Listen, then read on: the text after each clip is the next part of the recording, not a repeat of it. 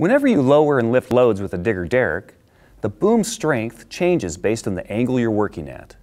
So as a responsible operator, your job is to know the weight of the load you're lifting and monitor the load changes to prevent damaging the truck or putting your crew in danger.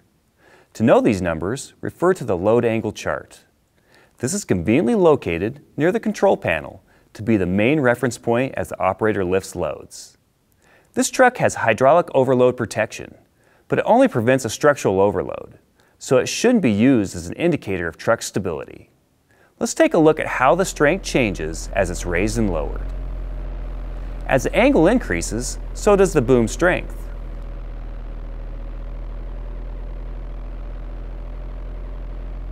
We just passed over 13,000 pounds, which is the working load limit of the winch line on this truck. So even though the boom is strong enough to lift 23,790 pounds at this angle, the winch line would have to be parted in order to lift more than 13,000 pounds.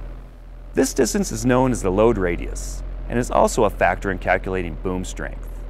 Note that as the intermediate and upper booms extend, the lifting capacity is lowered. It's a general rule that the higher the load radius and the lower the boom angle, the weaker the boom will become. Let's look at the chart. You can see that the boom is strongest when it is at a higher angle and a lower load radius. For this truck, you can also see that if you only need to extend one stage, the upper boom has a slightly higher load capacity. It's an OSHA regulation that you stay within the maximum load and design ratings for the equipment you're using.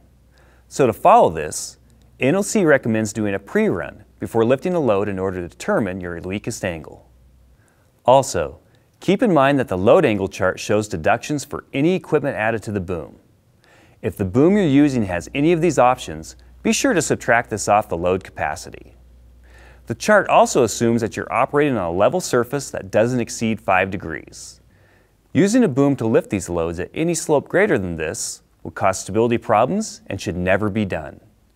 As a professional, you should always know a load's weight, the working load limits of all lifting equipment, and the weakest boom angle you'll be working at. Following these guidelines is an important step to creating a safe working environment.